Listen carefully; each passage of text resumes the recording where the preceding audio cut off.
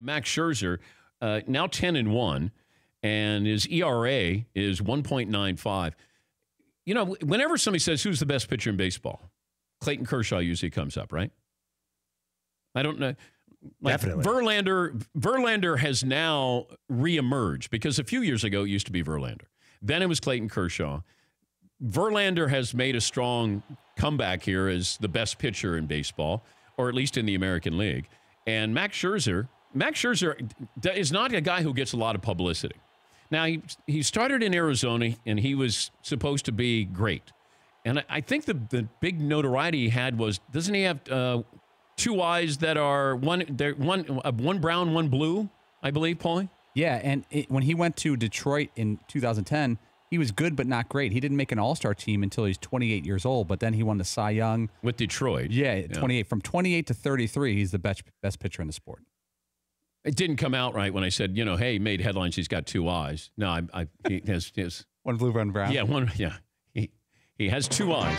This just in, Max Scherzer has two eyes. Now, he had different color eyes in there. But that'd be kind of cool. I think that'd be a good bar thing. Yeah, but David Bowie had that. But David Bowie, his eye was injured. Like, he got hit in the eye, I think. And so he had one eye that was, I think the pupil was different. Like, one was dilated, one wasn't or something. It was kind of crazy.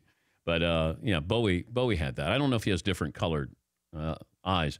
But Scherzer, these are dominating numbers. And, again, last night, he dominated. And then he had the immaculate inning where 9 pitches, 9 strikes. And, he ended up improving to 10-1. But is he a Hall of Famer, McLevin? I'm looking at the numbers.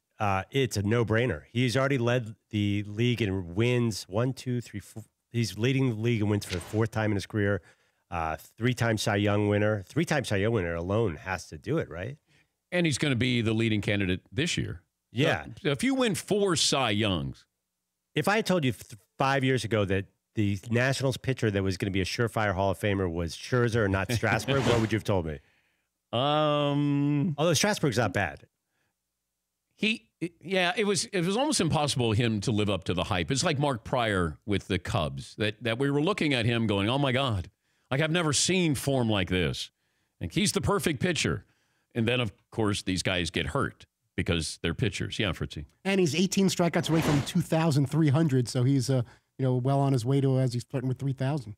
For more Dan Patrick Show, tune to Audience Channel 239 on DirecTV or download the Dan Patrick Show app.